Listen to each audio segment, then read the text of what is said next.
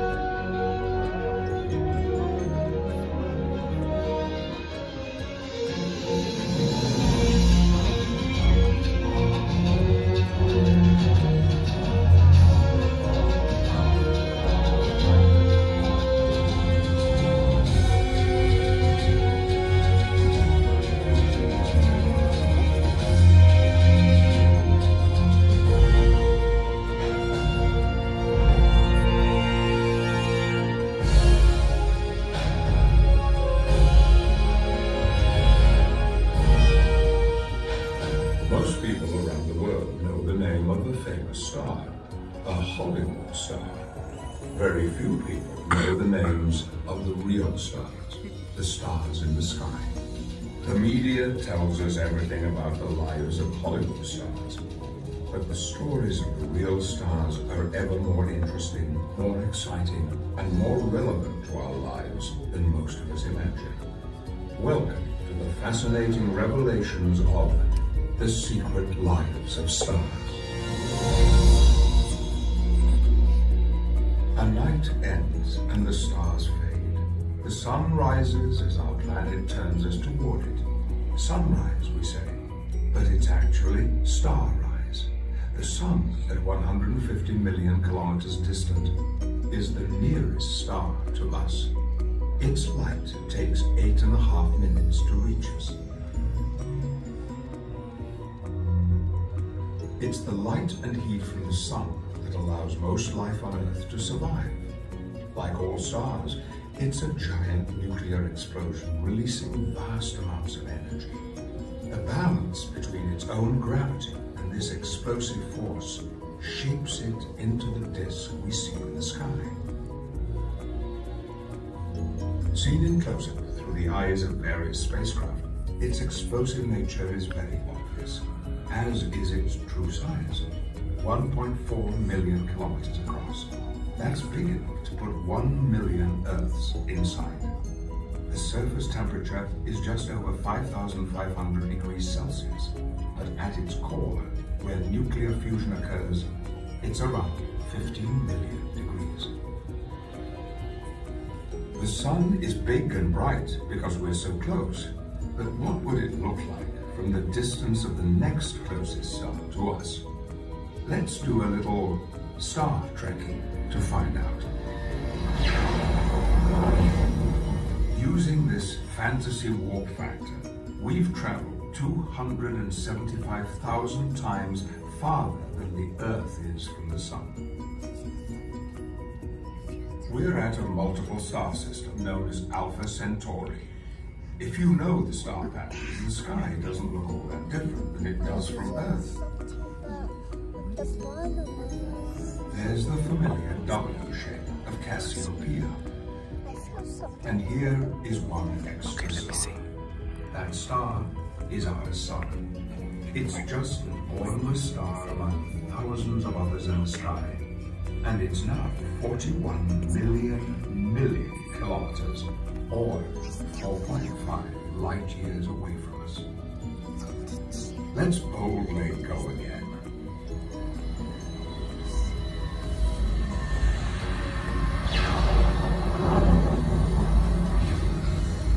This time, we're hundreds of thousands of light years away from the Earth and Sun. We're looking down at the Milky Way, our galaxy, a collection of about 200,000 million stars to which our Sun belongs. Our star is impossible to pick out. We know it's about 2/3 of the way out from the galactic center. Just as a forest contains old trees, saplings, dead wood, and new seedlings, so a galaxy contains all types and ages of stars. In some places, new stars are being born. Other older stars are living out their lives, often in groups. And there are remnants of once mighty stars that are no more. You might ask, how do we know so much about these very distant objects? A rainbow holds a clue. Rainbows form when sunlight passes through drops of water in the atmosphere. The water breaks up light into its individual colors. Visible light is just a tiny part of the radiation we can observe from distant stars. The spectrum. Studying a star's spectrum can reveal many of its secrets. In this manner, we know that stars vary considerably, both in size and temperature, and that these traits are related to a star's composition, age, and most importantly, its mass. Massive stars have short lifetimes, while the least massive have amazingly long lives. Live fast, die young is the rule here.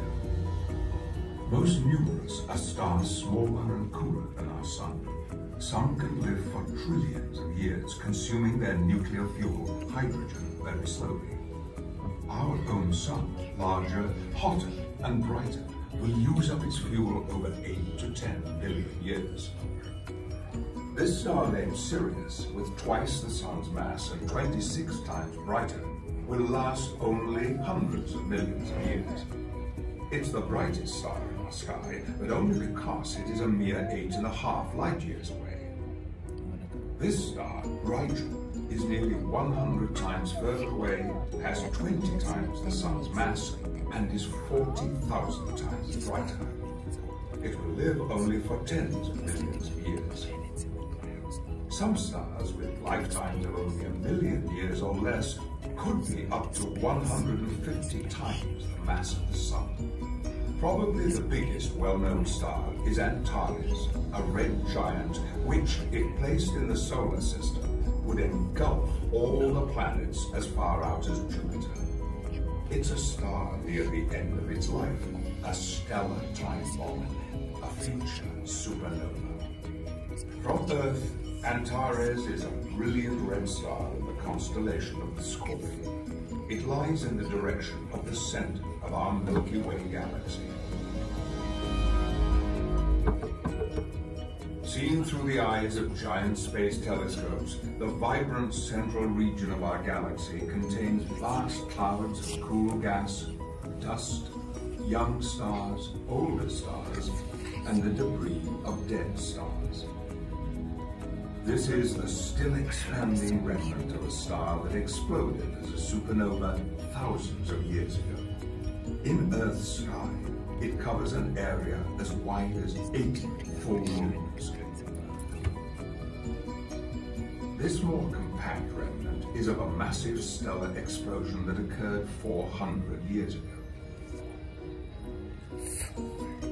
A supernova is the explosive death of a star. Its fuel consumed, energy creation stops, the star collapses, then rebounds to blow itself to pieces.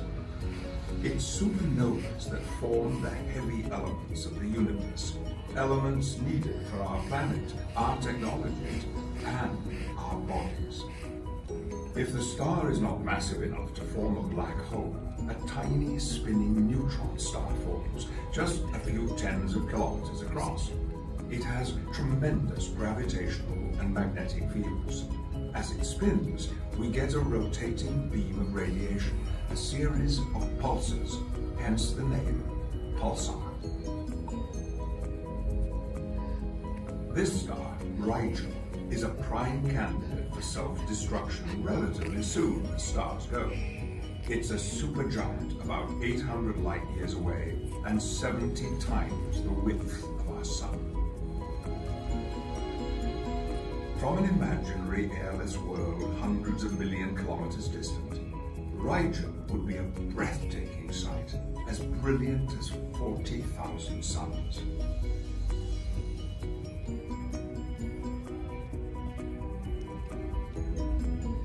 Closer now, the view is awesome. Observations show that Rigel appears to be billowing great amounts of its material far out into space. This continuous loss of its mass just might prevent Rigel from exploding and enable it to end its days as a tiny white dwarf star surrounded by a vast nebula. So while it is still there, why not catch it in the famous constellation of Orion? This churning mass is Betelgeuse, a red supergiant star second only in diameter to Antares. Betelgeuse also is in the last moments of its life. It could explode any time between now and the next few million years. When this happens, Betelgeuse will become nearly as bright as the full moon. Betelgeuse is located opposite Rigel in the shoulder of Orion.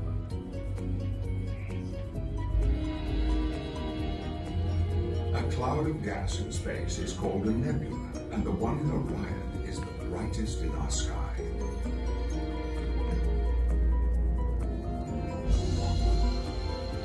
It's the home to hundreds of young stars, most just a few million years old.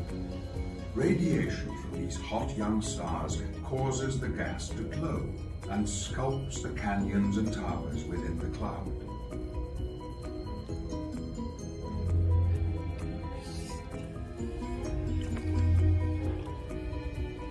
Many stars here are surrounded by dark disks of material, perhaps early planetary systems.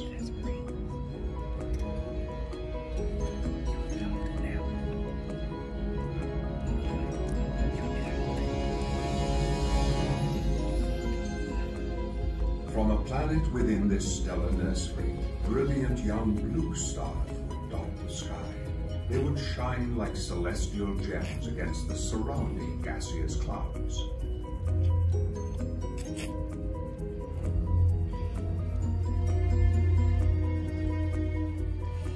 Five times more distant than the Orion Nebula, this is the famous double cluster in Perseus. The clusters are about 300 light years apart. These are young stars, no more than 14 million years old. In 100 million years, they will open up more and could resemble the famous Pleiades star cluster, better known as the Seven Sisters. From some of the youngest stars, we move to some of the oldest, far older than even our galaxy. When the Earth was forming almost 5 billion years ago, these stars were already 7 billion years old. These oldest stars are found in globular clusters, the spherically shaped collections of stars that orbit outside the center of our own galaxy and many others. They contain many densely packed millions of stars.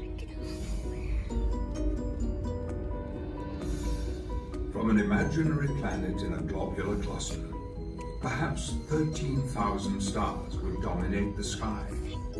Planets here are extremely rare.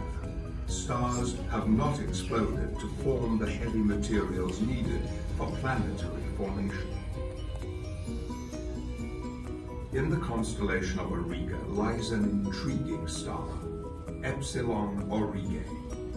As seen from Earth, every 27 years, a strange eclipse occurs.